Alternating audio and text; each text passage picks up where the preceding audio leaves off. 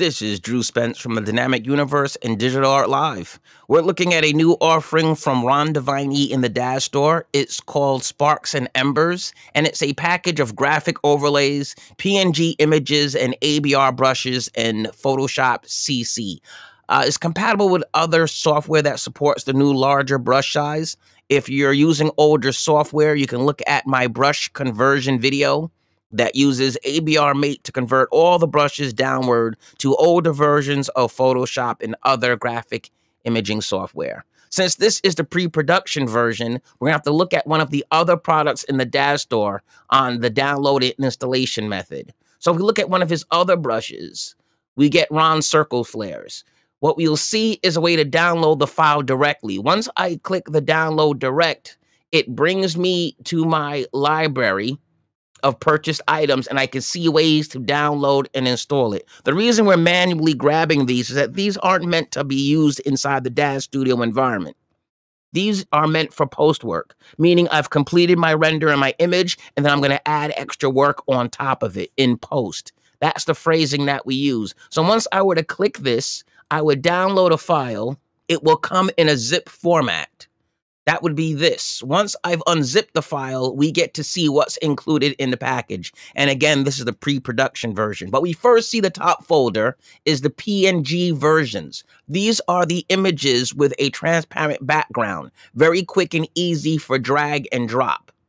Second are the Embers overlays. Overlays are images that are basically completed, and by bringing them into Photoshop or anything, changing the blend mode, we get the actual image itself with no background, but we're going to take it out manually, and it allows us to have a bit more of the detail included in the image. We'll have all this nice smoke.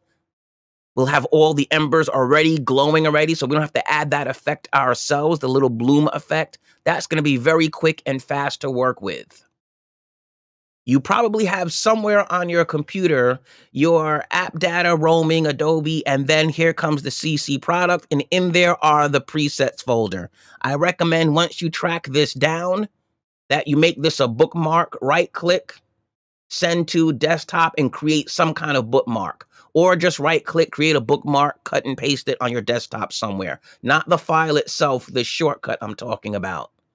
So if I go into the presets, I'll see here there's a set of brushes and a set of styles. What I would want to do is drag and drop those brushes and styles into the folder so I can get access to them. The ABR is the brush file. That would get dragged and dropped into brushes, and the style could get dragged and dropped or copy and paste, whatever serves you. This is a finished picture from Photoshop, and we want to add some brush work on top. Just the brushes. Maybe we just want to enhance something with the flames and the fire. Just add a little bit more. So we're going to make a new layer. We're going to call this brushes, and we're going to add some brushes to it. If I look at my window, we have our layers. We also have our brush folder and our brush folder. In the brush folder itself, I want to see these images a little bit bigger so I can see what I'm working on. What we're going to do is turn off all the extraneous information. If I leave the brush name and brush strokes on there, I really get a really detailed vision of what this brush is going to do, but I really don't need all that information. I just need the images. So we're going to turn off the brush name, turn off the brush stroke, and all I'm going to see is the thumbnail. And I'm going to resize it using this slider so I can see really what brushes I'm going to be using. Normally, I would add a different brush for different layers, but for today, we're just doing a demo. So we're just going to grab some of his brushes. See what we get. We can go with a random set. I'm going to resize it a bit. Find a nice, decent size. We're going to pick a color. Sometimes I pick a color from the picture itself, so I know we at least are matching. And we're going to throw some brushes on here. Now we got some sparkly brushes. We're enhancing and increasing the effect that was already there. Maybe we'll take this brush, which is a fire brush. We're going to add that on a new layer. We're going to call this Eyes Glow. This is probably a review for most of you. Most of you are probably very familiar with this already.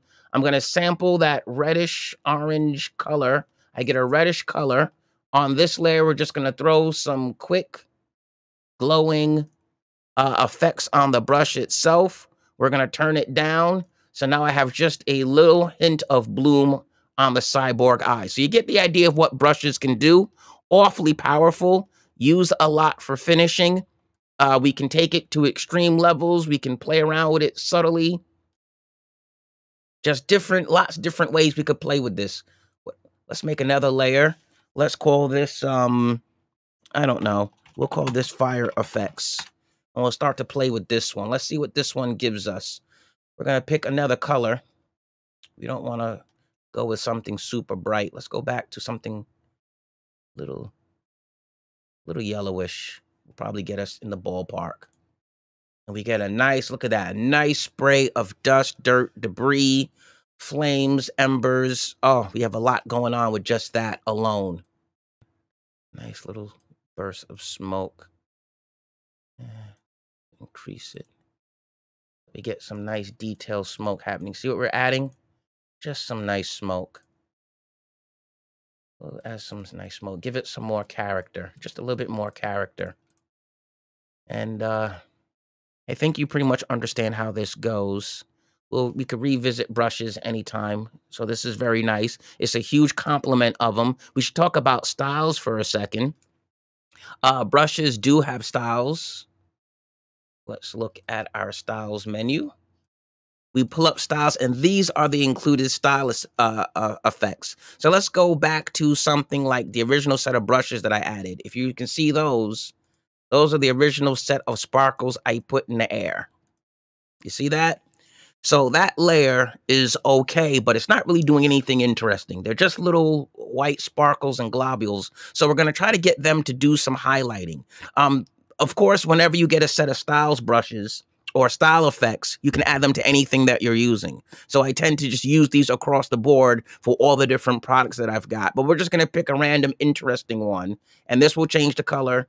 This will give my embers a bit of a glow. So what these are layer settings embedded in a style that you can apply to different items. You can copy the style, you can copy the layer style and apply it to something else. So let's say I want my eye glow to do something slightly different. I'm going to paste that that layer style, and it will convert all the settings. So now we have something a lot more outrageous, only based on using just the styles. That the image has jumped to another level and the brushes have increased their usefulness. And don't forget, styles are useful across the board. I don't have to only use it with this set of brushes. So a library of styles has a lot more value than you might imagine. But this is just a quick way to get some brushes going. We're going to add some interest to the artwork. That would be one example of just using brushes right off the gate. Let's take an image like this. We have our fire-breathing dragon. The flame is a 3D model flame, which is excellent, but it's not quite as super impactful as I want. So we have a nice dragon, but we need to increase this somehow with some specialness. You already know what we could do with brushes. Let's just move quick through some brushes. Let's say flame source. We'll make a flame source. We'll take that neutral brush we grabbed in the beginning. I'll keep the color the same. I'm not really worried that much about it, but I'm just going to give myself a little bit of a source of flame that is coming from the beginning of the dragon's fire. But the fire breath isn't really as exciting as it could be. That's a shortcoming for what I did in my 3D render, knowing that I would need a little bit of help. So let's take a look at what he's offered us in the PNG files. We're going to go take a look at the PNG files, and we're going to try to grab some flames. So you want to grab something that looks pretty crazy right off the gate. I can change the size to extra large so I can really see what the flames are. But for a lot of times, we can just sort of be a little random, see what we get, and then play with it and make adjustments. One of these is probably a perfect match, but we're not going to spend our time really because you can get caught up in. We'll just grab one of the first ones that we see. I'm going to drag and drop it into the picture. I'm going to place it, and now I've got my spark. And we're going to play with the flame and try to get it to do a little bit more than what I had here already. I'm kind of feeling that. That looks a little juicy. Oh boy. That is helping out my fire quite a bit. If you didn't see, let's take a look at it again. That's without. That is with the brush. And of course, we can clean it. I can rasterize the layer. And again, I don't even use this version of Photoshop. I'm usually using one of my older ones, but we can just clean it up a little bit. Maybe even more. No need to even worry about that because I'm going to probably put my flame source on top. So the fire just doesn't come from that little point. And obviously, as you know, if you keep going, we can add more and more brushes, more and more embers. Let's grab one more because they definitely work well in layers. We're going to resize this one and we're going to let it sit on top as another source of the flame on top of my glowing light. And now we've definitely added some energy to the shot. We've increased the specialness of it. We turn those two off. We are back to just our general setting. And you know now that we can also add all the brushes on top, add all sorts of extra elements to it. We have overlays, which is basically the finished images. I can pull this open. And let's say I pick one that I like, number 4. I have some sparks. I have some smoke, some energy happening here. Very, very good already. I'm going to drag and drop that on top of my image. Right about there. We'll play with it. And now I have the image here on top. What I do is I change the blend mode of this layer to screen. You can see all the different modes here. You can also always experiment and play with the different modes, but we want screen mode. And screen mode removes the background and I just get the effect of the image on top. So you can see how in a plain sense, the picture was very nice, but now we've added all sorts of dynamic energy to it with the overlay. You see that? That's what the overlay is going to be about. So I could either drag and drop different items onto the scene, which were the PNGs. I can manually go in with the brushes and the styles and add all the elements myself, or we can also add the full content of Postwork on top with an overlay by changing the blend mode. Normal image and the blend mode combined with style. So this package has a lot on offer that it's bringing the artist that uses Postwork. And so in conclusion, we had the PNG files, which were the images with a transparent background, easily drag and drop on top of your artwork. We had the overlays, which was really the finished image with tons of effects to add detail. This can just lay on top of your work and we screen out the background and you get some really, really nice effects to your work. We have the actual brushes themselves, which is the ABR file, and the styles file, which is the ASL. Those are meant to be installed in Photoshop and made available. And he gave you a catalog of PNGs that lets you see all the details of what's on offer, image by image.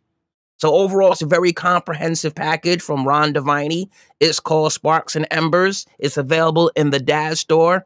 Direct download, add to your library.